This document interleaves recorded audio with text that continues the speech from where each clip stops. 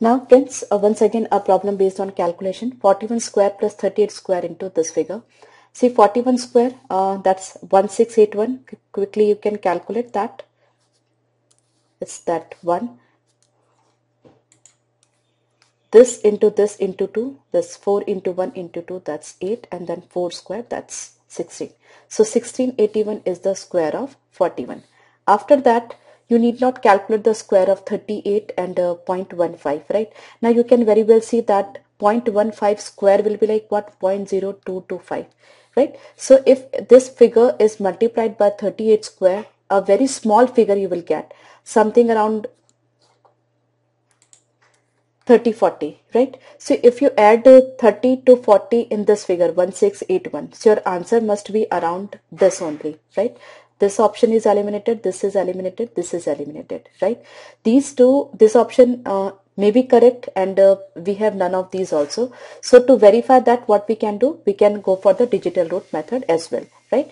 Now 41 square, the digital root of 41 square will be 4 plus 1, 5, 5 square is 25, the digital root is 7, plus 8 and 3 11, 1 and 1 2, 2 square is 4 into this is 5 and 1 6, 6 square is 36. The digital root will be 9 only, and if any number is multiplied by 9, it produces the digital root as 9. So this is 9 plus 7, 16. That means the final digital root is 7. Now your answer must be having the final digital root as 7. So let's check with this. 7, 8 and 9 has gone, 9 has gone, so we are left with 7, right? So indeed this is the correct choice. And one more important thing over here, you need to think the answers are not at all approximated, else digital root method will not work.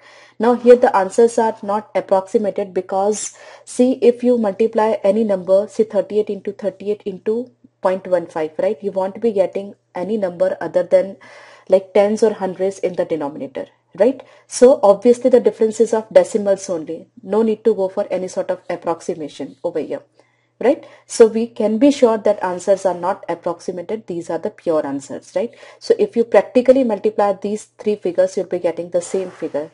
This is not an approximated answer, right? You have to be clear that approximation and digital root, both of them are quite apart from each other. These are the parallel, they cannot like match.